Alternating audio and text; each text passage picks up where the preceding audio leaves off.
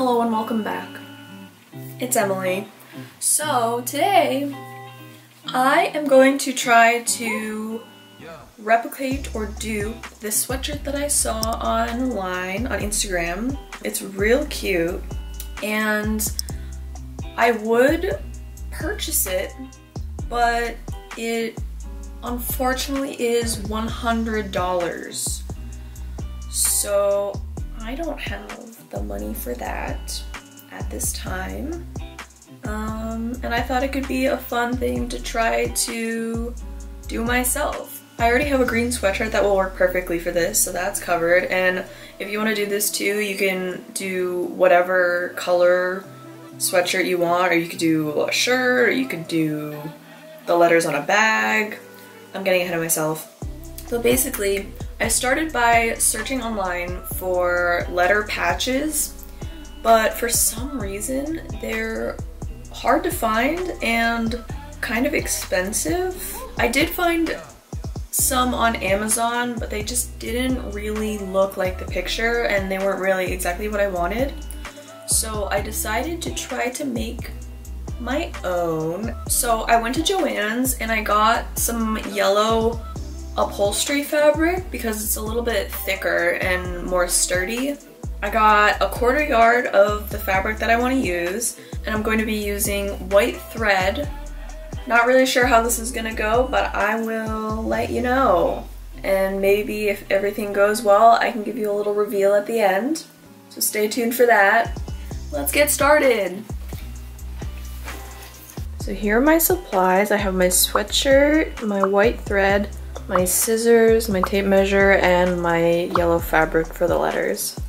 Alright, so what I'm doing now is I'm going to measure the size of the front of my sweatshirt to see how big I want my letters to be. So I feel like I want the letters to go from here to here. So let's say I have 12 inches of space to use.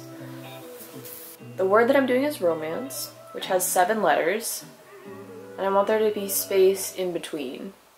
Oh my god, hold on, I gotta do some math. So for now, let's just call it 1.5 inches per letter. That's much smaller than I was expecting. I'm going to try to print out my letters, but my printer is a little bit broken, so if it doesn't work, I'm going to draw them out. And I'm going to try to copy the font from the sweatshirt in the picture. So I went online and I googled fonts, and I found this website where you can type in the word that you want to use so you can see it in every font. So I was just looking through and I found one that I liked, which I will link in the description so you can use the same one if you want. But I find that it's easier if you use letters that are really bold and that have straight edges. So it's easier to sew, you don't have to do any curves. And then I just took screenshots of the letters. If you click on the font, it'll show you a whole grid with every letter. So I just screenshotted the letters that I wanted and I put it in Google Docs and cropped the images to be right at the edges of the letters and then resized them. And Google Docs give you guides so you can make them all the same height or width. So I just made them all the same size and then I printed it out and cut them out so I could trace them onto my fabric. Okay, so that took much longer than I was expecting, but I found a font, I printed it out, I cut it out, and I laid it out just so I could see what this size would look like if I like the sizing of the letters. And I think I do, so now what I'm going to do is I'm going to trace out or pin these letters. I think I'm just going to trace it out onto my yellow fabric and start the sewing. So the way I'm going to be doing this is I'm going to space them out evenly and give myself enough room in between so that I can cut them into slices, and then I'll sew around the edges and the insides of the letters. And I'm also doing this in 2 layers. So I have my fabric folded in half, and as you can see, this is a 1/4 yard and it was more than enough. So if you wanted to do even less, it would be even more affordable. I think I paid less than $2 for this piece of fabric. So I'm gonna go trace these on and get started. I'm going to set my machine settings to a narrow zigzag stitch and the shortest stitch length that my machine will do. And I'm going to very slowly and carefully sew around the edges of the letters, following the lines that I drew. You want to make sure you're going very, very slow with this because especially going around curves, depending on what letters you're doing, you want to make sure that the stitching around the letters is very thick and you don't really want gaps between the zigzags as much as you can do. I ended up going over the stitching one more time just to make it thicker and sturdier.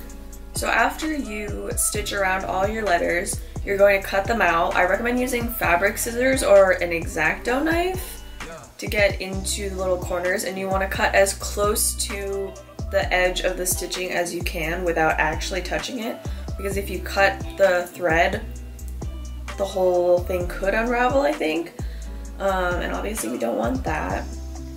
And one thing I don't like about this method is that the edges look a little bit raggedy. They fray a little bit.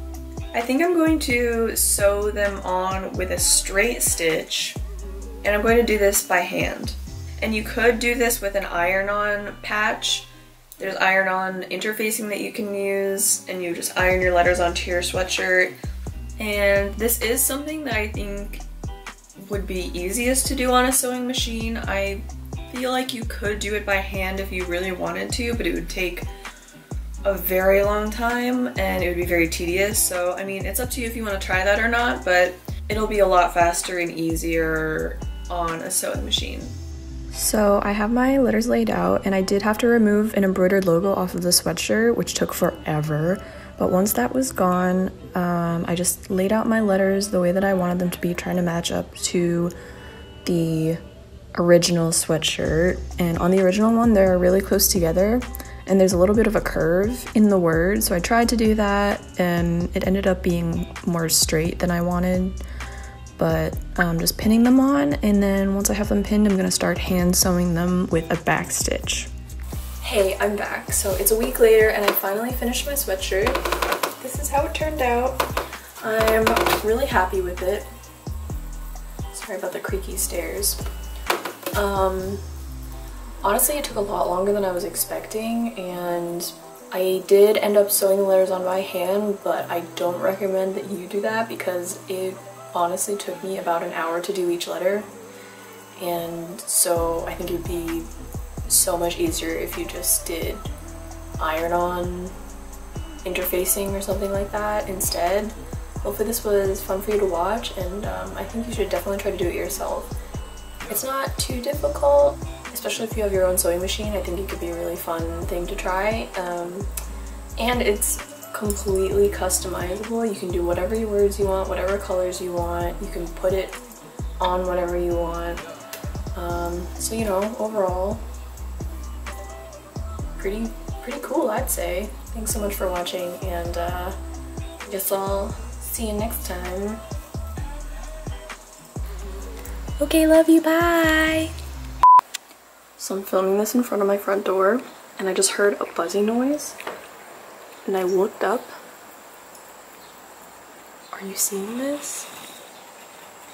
I don't even know what to do.